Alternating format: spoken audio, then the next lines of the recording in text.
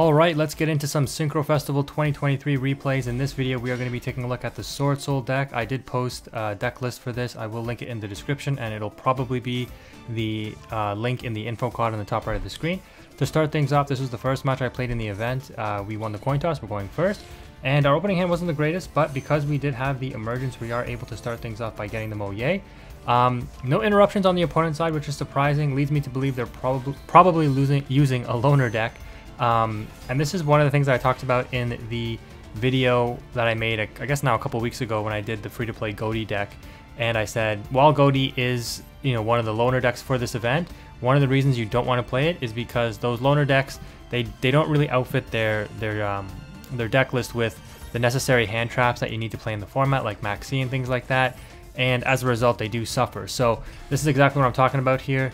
I mean, you play a lot of engine, so you're going to be able to play, but you're not going to be able to stop your opponent from setting up their board. So you can see here we are able to set up full SWORDSOUL board here, whereas if the opponent had like one Ash Blossom, one Imperm, you saw that we basically had no extension play, because if that emergence didn't resolve or this Moye was negated, we wouldn't be able to extend into our Chisao and Baron. I have no experience against this Ice Jade deck, so this is the first time I'm playing against it. I probably make a couple of misplays, not really knowing exactly what everything does. But I'm not too worried because they are not able to get rid of the Baron, and Baron can just slowly destroy their field. I'm opting to still not tag out of the Baron, so I know I'm going to trigger these effects because I was reading these cards a little bit. Going to trigger the Maxi for like a draw 1, and we do draw into an Ash Blossom. We're going to trigger the Called by the Grave to negate whatever was going to activate in the graveyard, I think to equip to this monster. And I don't end up attacking, I guess. Why not? Because I was lowered on attack probably, right? I didn't catch that. I was looking at the graveyard. But yeah, anyways, the opponent, again, has no extension plays. I think we were able to negate whatever they were going to do there with an Ash Blossom. So this is exactly what I'm talking about. Look at this. We put the opponent on no resources at this point. I mean, I think they might have some stuff activatable in the graveyard or something. But yeah, you can see here that they've pretty much resigned to just like doing nothing, essentially. But this is one of the issues too with the deck.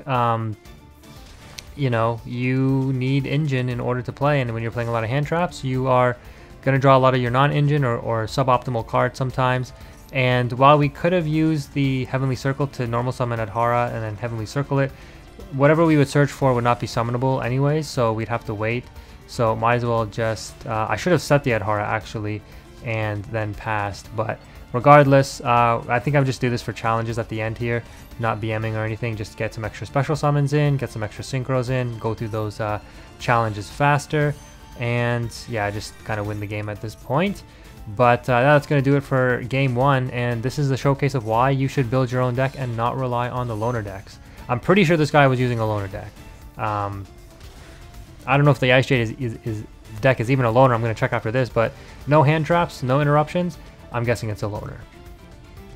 So yeah, I just went in and I checked, and the Ice Jade deck is one of the loner decks that are available. So anyways, moving on to this next match here, we once again win the coin toss, going first, which is fantastic.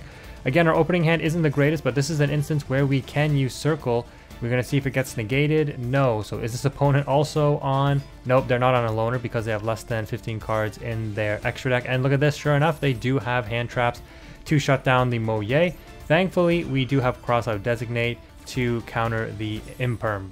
Basically, the only thing that you're going to play that's going to counter Imperm. And it's a 1-of, and we drew it. So a little bit lucky on our end there. But now we are going to be able to set up full combo, going into Chisao and Moye to draw, and Chisao to search. So we're going to go ahead and activate the Long Yang and opt to go into a Baron. Lava Golem and Kaijus are illegal for this event, so you have to be a little bit careful with SWORDSOUL. I think this is a good deck. I don't think it's the best deck. It is a very powerful deck, but you got to remember that you don't have access to like a lot of your 10-yi effects as easily as you would with SWORDSOUL in the regular meta, because you can't play the Link monsters like Monk. So it's a little bit harder to trigger their effects. You need like the token on field, and yeah, because of that you lose a lot of utility. Anyways, at this point, the opponent's trying to pop off with their Punk engine, and we are going to stop them. Again, I'm not worried about any of this because I can go full extension next turn anyways with the Taya. So that's exactly what we're going to do. Normal summon, banish the Shatana. I've since changed this deck list. I don't know what it is. I've drawn into or seen both of my Shatanas like way more than I should. I only played 2 and I cut it down to 1 because I'm like, I don't know why I'm seeing this card so much. Anyways, we're going to continue to extend here. The opponent kind of realizes there's nothing they can do because we can go into like Baxia, we can go into a number of things to like clear the opponent's board, and then we just obviously have way more like card advantage than the opponent, so they end up scooping that matchup. And once again, that's the power of Sword Soul, especially when you go first. Alright, in this next matchup here, once again, a pretty decent opening hand, and we are going first. I think I lost this coin toss though, and my opponent opted for me to go first, so let's see what goes on here. We're going to actually start off with the Long Young, which is pretty good, and I opted to play it a little risky and go into the Sinister Sovereign.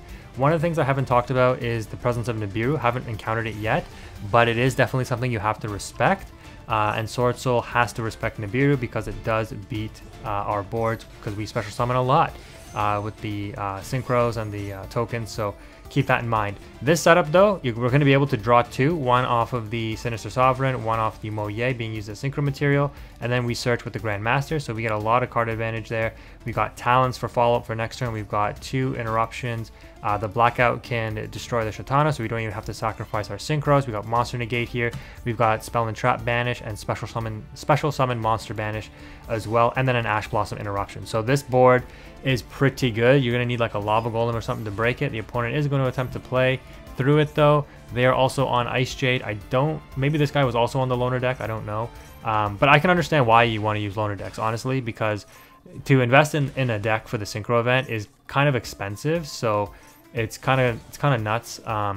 But hey, I guess that's you know, that's how it goes sometimes. So it's just unfortunate, you know, because you can see that how much of a disadvantage you're at when you use a Loner deck. Like, you have no hand traps. Anyways, this opponent is going to trigger off some effects, but again, we've got the Sinister Sovereign, which is going to mop up a lot of the banishing effects. We're going to go ahead and use Circle because we can just go full extension here off Taya, and we triggered an opponent's monster effect, so we're also going to use Talents to take and synchro off into Yazi and just go for game here, activating spells again just for challenges, and that's a GG.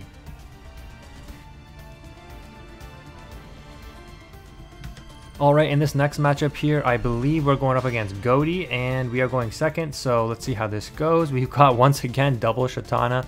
I don't know what it is about drawing this card a lot, but the opponent seems to have bricked. They are setting 3 and passing, so you know for sure they have some kind of interruption.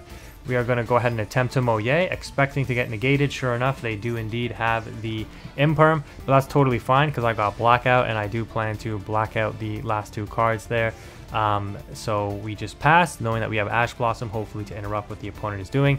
I mean, at this point, we don't know that they're on the Ghoti deck, but after I destroy those 2 cards to chain to the Raigeki, I see that they are on the Ghoti chain, which means that they are on Ghoti. They set a card and pass. Unfortunately, we can't do anything either.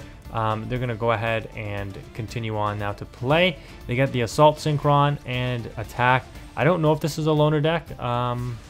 It might be. I don't know if they play the Assault Synchron in the Loner, but I'm guessing they do because it's a new card, right? So they want to convince you that this is a good card and then buy the new pack in the shop. So the opponent is going to Tribute Summon for Super Ancient Deep Sea and try to go like, you know, Broken Effect where they summon all those fish monsters. It's definitely worth it.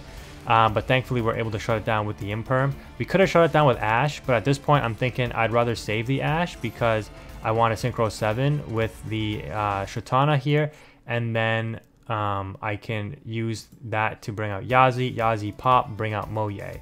But I draw into Heavenly Dragon Circle, so it doesn't matter. The opponent is going to get back the Fairy Ghoti here, Shift, and they're going to be able to make a Synchro 9. I don't think there's any relevant Synchro 9s that really interrupt me, so I'm totally fine with this.